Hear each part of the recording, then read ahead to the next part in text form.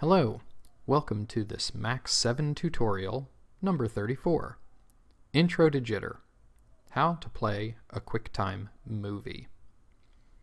Well, we get to wipe the slate clean today. We've been doing a lot of complicated stuff, and today we're just going to start off with a good old blank patcher.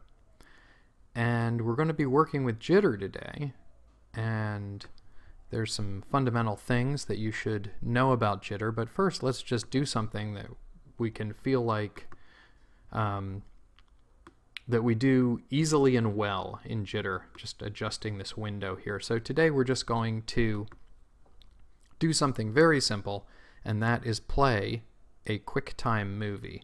Now, you'll notice when you're working in Jitter that a lot of the objects start with the letters JIT. So let's type an N to get a new object and type JIT, J-I-T, dot movie. And you can already see them popping up there, and there it is, JIT movie. And then after that we can type two arguments, and let's type in 320 by 240. And 320 and 240 refers to the pixel size of the movie that we're going to play. And then let us type, let me just zoom in a little bit so that we're looking at this more closely. Okay, so there's our JIT movie object. And what the JIT movie object does is when it receives a message to do so, so let's just type a message, read, and then we'll type countdown dot MOV. Don't know where it went for a second there, but hopefully that'll work. Countdown dot MOV. And when it receives that message, if it can find a file called countdown.mov, and I happen to know that it can, it will play it. But it will also need some place to show it. So let's type letter N and type JIT dot window and see what happens. Ta-da! A window pops up.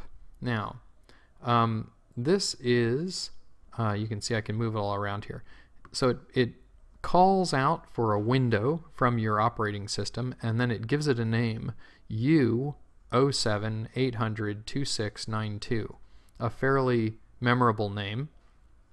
And if you want to add an argument to this JIT window, you can change that name. So I'm just going to show you how to do it. Type in the argument, Wally. Whoa, Wah, there we go.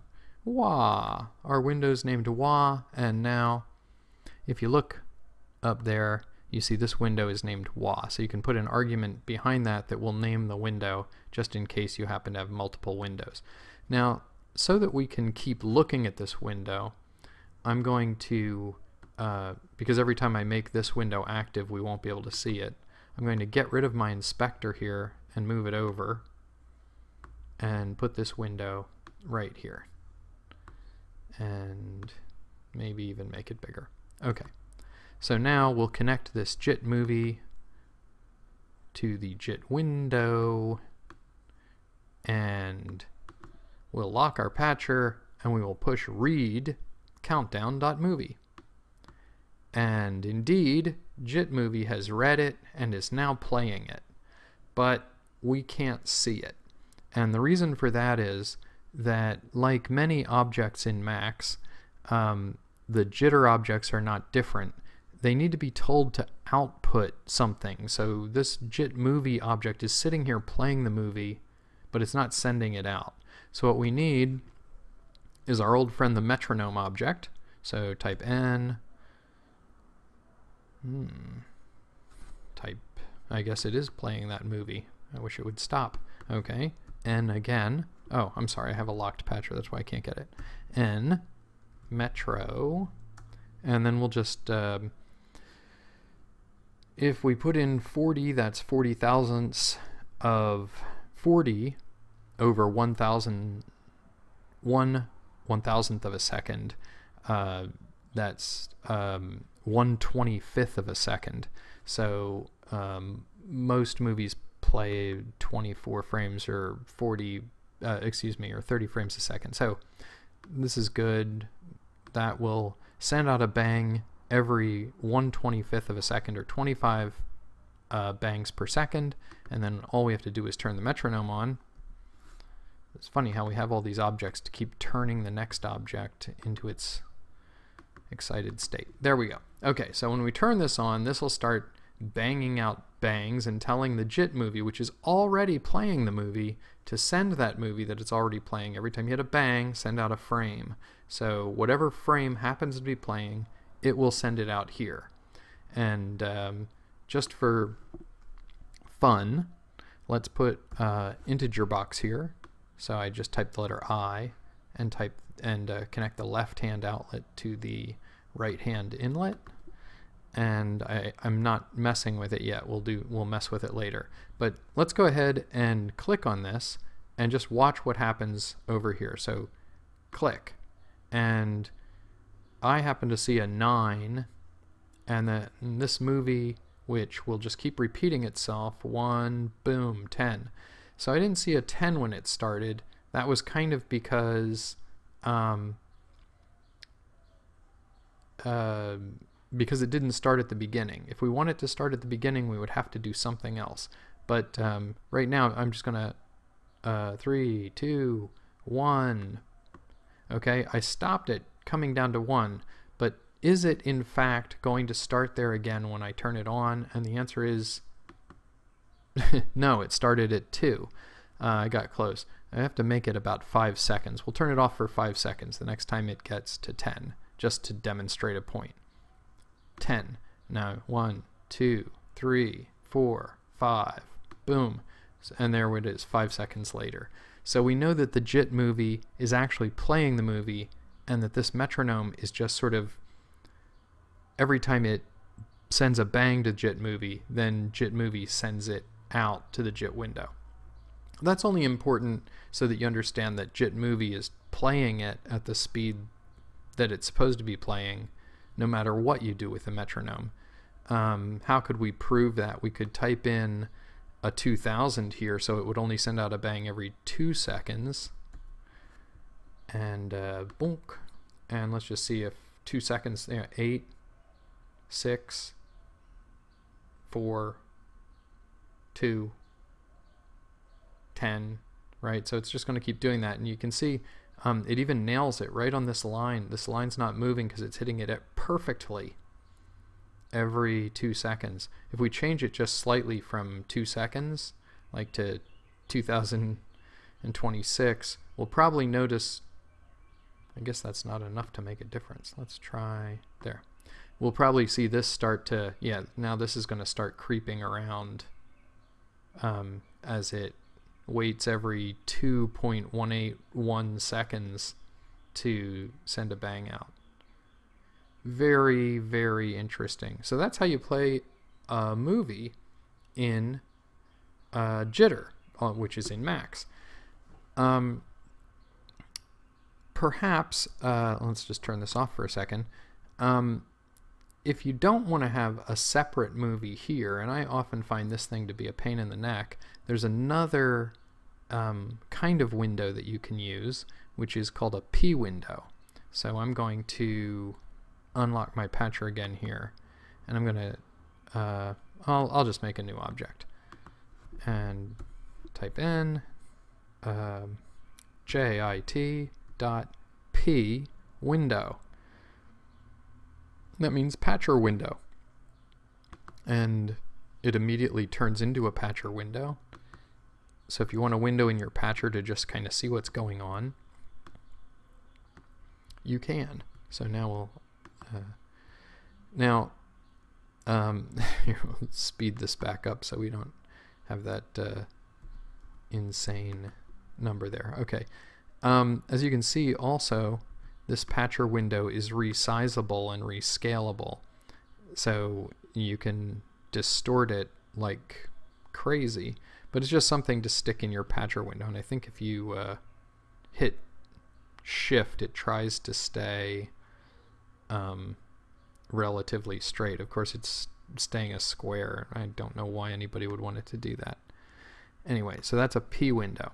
I'm just going to stop again and point out that in where to get the movies from in Max is also sort of an exciting thing, and they've made these upgrades in Max. So this thing that's called JIT movie here, with these numbers that tell you how many pixels.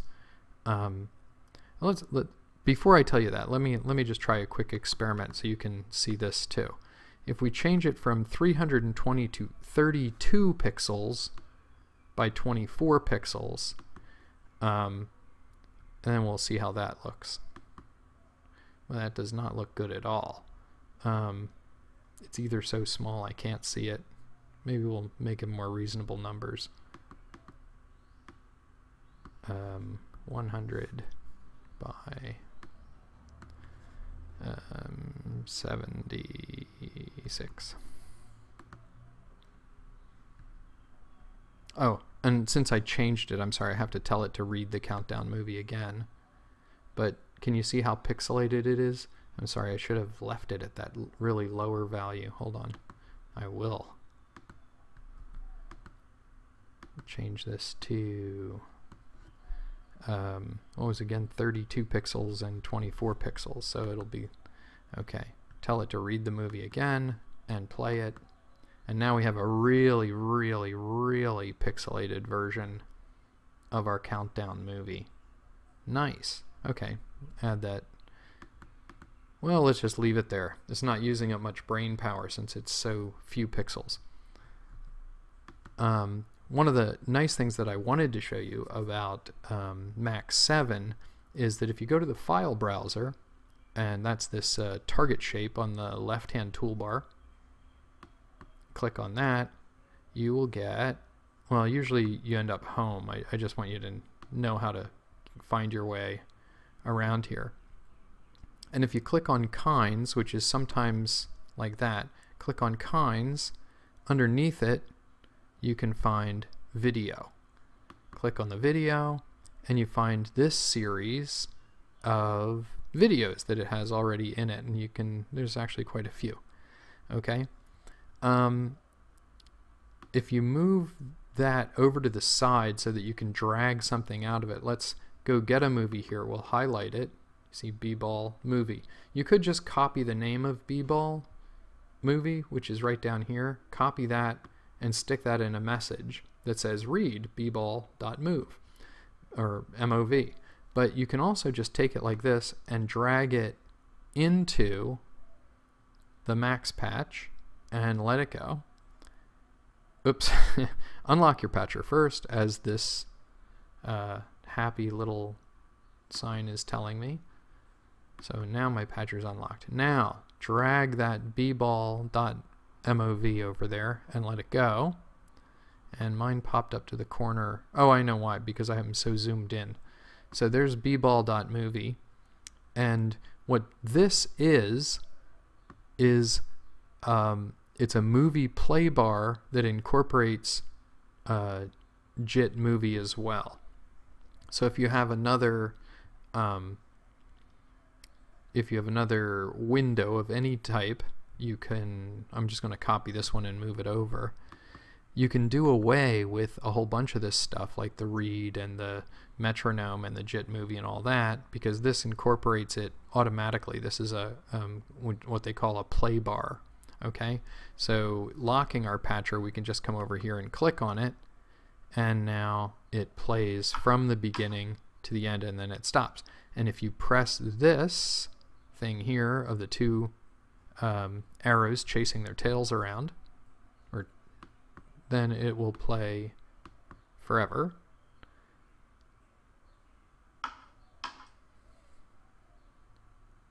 So that's just handy if you don't want to waste a whole lot of time putting in this stuff. This stuff has uses, by the way, to give you more control, but this is just sort of a generic player. Okay, I'm going to stop that for a second and now show you yet one more fabulous thing they did in Max 7, which is then if you go and select another movie, and you'll have to watch this real carefully. Excuse me. This is the Dishes movie, and I'm dragging it over on top. Oh, I didn't unlock my patcher again. Hold on. There we go. Okay. You drag your Dishes movie over here on top of it. You'll see that the B-ball movie lights up red depending on where it is. So if you drag it over the top of the whole thing and the whole thing lights up, I believe if you let it go, it will replace that movie. But if you bring it down just a little bit so that it only lights up the bottom of B-ball and let it go, now you have a playlist. And that way you can, and I'll just make it bigger so you can see it. And then if you go and get another movie, well, what's nice here? Garbage, sure. And it's the same thing. When you drag it over there, you can either highlight this whole thing, which I believe replaces it, or go down like that so it just underlines it and let it go. And now you have a 3-movie playlist. And locking our patcher, we'll take a look at that and see. We get basketball. We get Dishes. Who thought of that movie? And we get Garbage. Wow, that's a really fast movie. I wonder why. It's so very fast. So that's it. How to play a movie in Jitter. How to play a QuickTime movie. Couldn't be easier than that, could it? That's it for now. I will see you in the next video. Thanks for watching.